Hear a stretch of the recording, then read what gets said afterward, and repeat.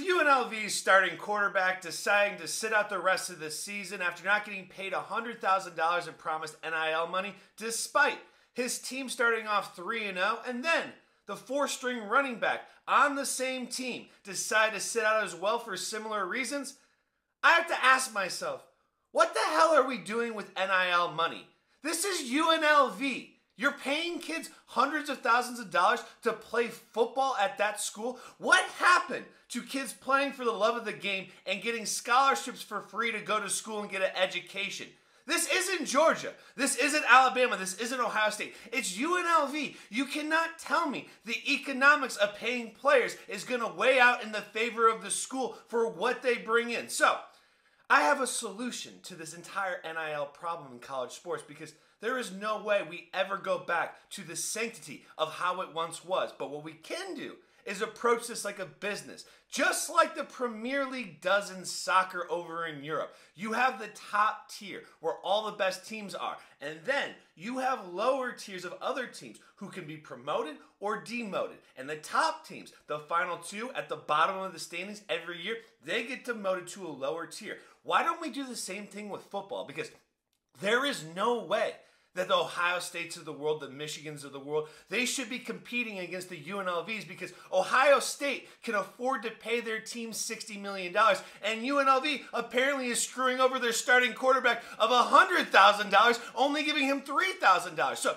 you have a power conference with all the biggest schools, the Georgias, the Alabamas, the Michigans, the Ohio States, the Oregons, the USC, and they all compete against one another, and you have a salary cap of how much money you can spend to go after players. And then you have a tier below that is the old college system where these players play for the love of the game and they get a scholarship. But where it get interesting is because these players, they can build up the program and get to the next level. Now, the only thing I haven't worked out in, if these players do build up a program that can get them to the next level, they're not actually going to be there to reap the reward of what just occurred. So how do we compensate them? But if we get these players on a contract structure where there is more parity within the league and it's a top tier and you can rise and go based upon the performance of your school, I think it changes college sports but makes it more interesting. So you don't have situations like this where UNLV is off to their best start in school history and then their starting quarterback just decides to leave because he was paid pennies compared to what the bigger schools are doing.